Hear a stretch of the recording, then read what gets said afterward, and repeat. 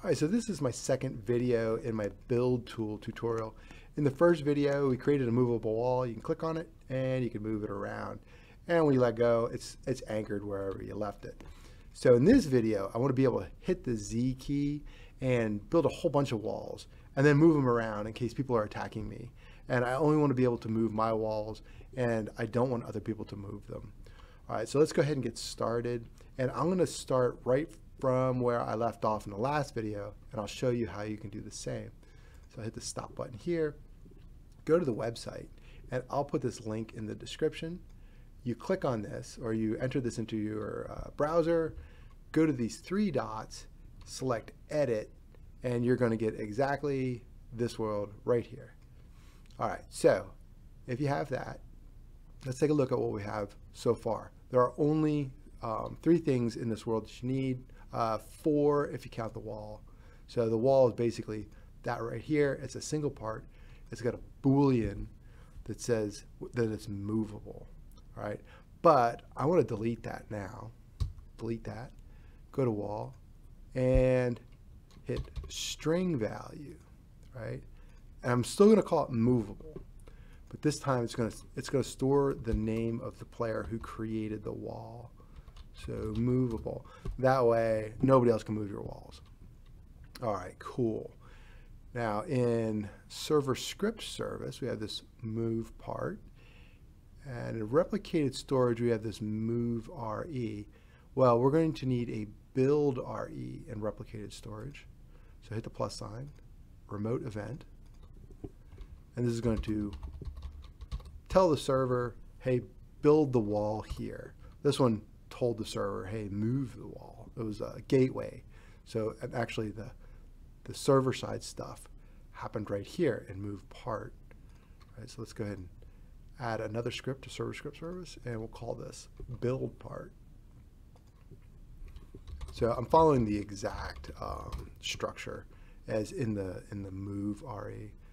All right, we're going to go down here to starter player. So starter player had starter character scripts. Look at that. Move it local. So I'm going to add a local script, call this one build it local, because this is my local script. Build it local. Alrighty, now let's go ahead and do some coding. Say local user input service. That's for when we hit the key, game, get service.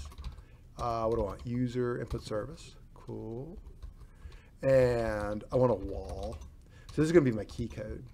I'm going to say enum key code. There we go. Z. And I might want to put other stuff there too, like a platform and ramps and stuff like that. So I'm just going to start out with a wall. I need a camera, and I'm going to use that for my positioning of the wall. I'm going to be looking through the camera at my mouse. I'm going to go 25 studs away from the camera and place the wall. So I need my camera. So workspace, current camera. I'm going to need the player. And a player, I'll do game.players, local player. I'm going to need the mouse. Here we go. Mouse, player, get mouse. And I'm going to need replicated storage, game, get service, replicated storage. I'm going to need a remote event. I'm going to get that from replicated storage, wait for child, and build RE. There we go. Now, let's make a function, local function. I'm going to call it build it, right? And build it is going to just pass in input from the user input service. It's going to be a key value. So say if input key code equals wall, then local I position, that's the initial position. We need 2 positions, initial and destination. We're going to make a C frame. So I'm going to say camera C frame position, right? Destination position. So the camera is the initial, the destination is where the mouse is, right? So we're saying mouse unit ray direction. So we're going to get the direction. The camera's looking towards the mouse. And then we're just going to multiply it by 25 studs because it's kind of hard to get true distancing in these 3D worlds. We're just going to go 25 studs out based on the direction our mouse is from the camera.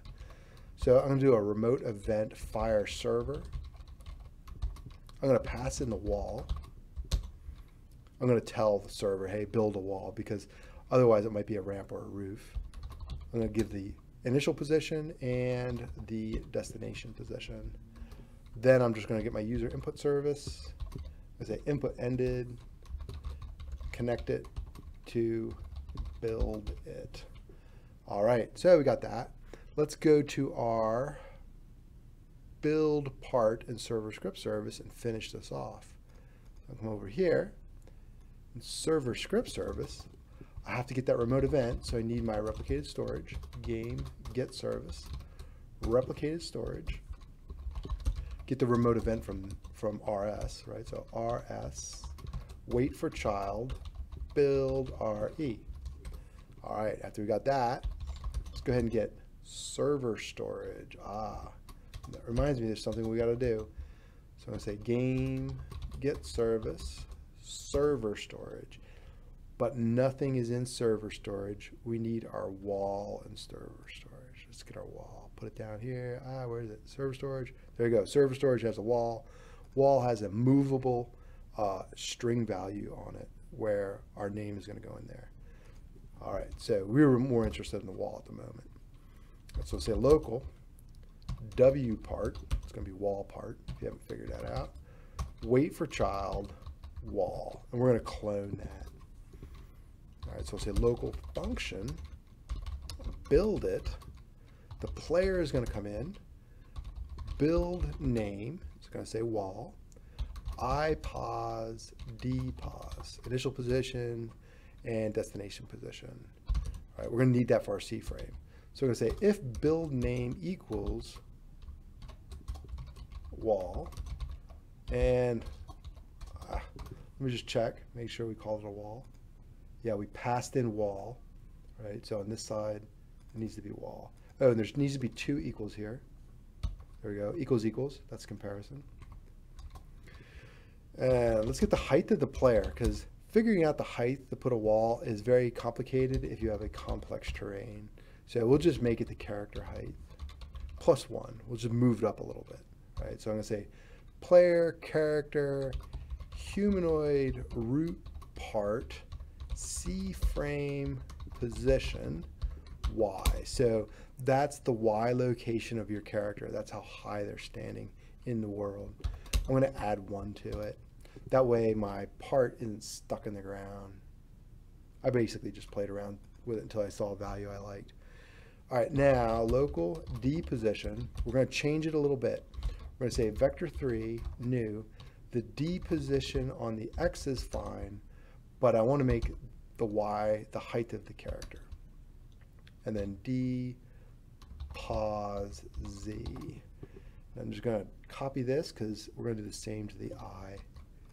And that's going to make our C frame nice, and the wall is going to be up and down real nice. It's not going to be leaning or anything because the height's not going to change. Change all these D's to I's, right? So we have I position, and I position. So we should have 1 for D and 1 for I. Initial and destination positions. So I want to find the difference between those two positions. I'm going to say D pause minus I pause. Get the unit vector, multiply it by 25. And I'm going to make a C frame with that information. C frame, new, I pause. That's where the C frame is going to be located at first. It's going to be facing the destination position, and then I'm going to move it out the distance that I'm supposed to. I know C frames are tough. So it's a local part. I want to clone my C part. What was that? W part. I'm sorry. W part. Clone. And then I'm going to get my parent to that part. It'll be the workspace. And then the C frame will equal the C-frame I just created. And now, since my wall is movable, I only want it movable by me. When I create it, I'm going to say wall movable value equals player dot name. Alrighty. Down here on below everything, I'm going to take my remote event, say on server event, right? Connect. So that's what we actually, on the move, on the build it local, we fired an event when we hit our Z key, and that's calling the event. So we're placing it server side. All right, that looks good. Let's see what else we got to do. Let's go and make a modification in move it loc. Okay, so open up move it loc. This is from the last video. So move it loc under get target, we check to see if the value is true, if it was a movable part. Now we're going to check to see if it's the value is the player name. All right, looking good. Let's try it out. Oh my God, we're at 11 minutes already. Let's see, we get in here. Hit my Z. Oh yeah, I'm moving parts, I'm making parts. People are coming at me. And I'm a bit of a boomer, so I'm probably going to die, but at least I have a chance. I can build a wall. All right, we'll go Z, Z, Z, Z, Z, Z, Z, Z, Z, Z, Z, Z. I didn't put any limits on it. I didn't slow it down. Maybe the next video we'll put the build sound and slow it down a little bit. Maybe put a roof up. Use the rotate function. Can't rotate these yet, but lots we can do. Anyway, I hope you had a good video, a good time in this video, and let me know if you have any questions.